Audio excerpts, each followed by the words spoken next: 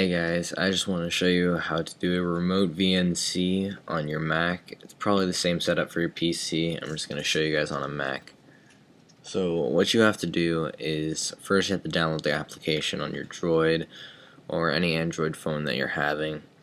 For this example, I'm going to use Remote VNC, which is my personal favorite, and I haven't bought the Pro yet, but I'll show you how to download it. So once you get into Android Market, you can pretty much just look up VNC. And then once it search, for me it's the first one, Remote VNC Lite, and that's the one I'm using for this tutorial, but you can also buy the Pro after you've used the Lite and see if you like it. So once you have it downloaded, you can just open the app. We don't really need to use it right now. All we need to do is set up the Mac side. So what you do is you go to the sharing and you open up screen sharing.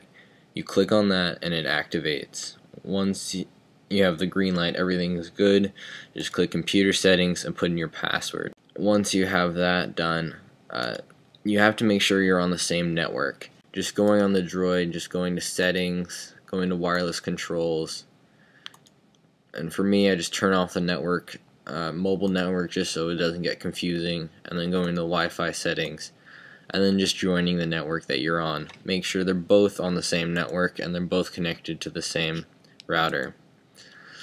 So once you have that set up, you're pretty much ready to go. So you just go into Remote VNC and just go to Add, and then the host is going to be the IP address of the computer you're going to screen share, -192.168.2.8. So you're just going to type that into the host, and then the port, leave it, and then for the password you're going to put in the password that you put for the computer settings, the VNC viewer password. So when you have that done, just close the keyboard and just hit the back button.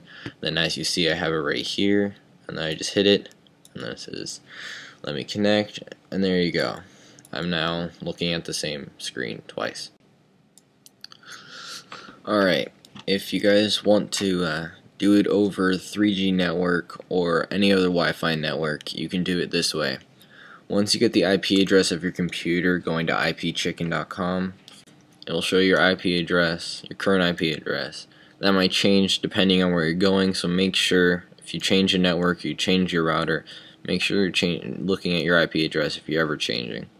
So once you get your IP address, you're going to go into the Remote VNC. This is after we set up the computer, so you already have the screen sharing enabled. You don't really have to do anything else on the computer, as long as it's connected to the internet. So you can close your settings and go to Remote VNC, go to Add, and then put the host name as your IP. So your IP address is your host name. So just type in your IP address, type in the same password, and then close it, and then just then hit the back button, and then you should have it on the list, and then you can just connect. It's a little bit slower, but it still works. So yeah, so now you have it running off of the 3G network. You can check your computer status anywhere, so it's pretty cool. See you guys.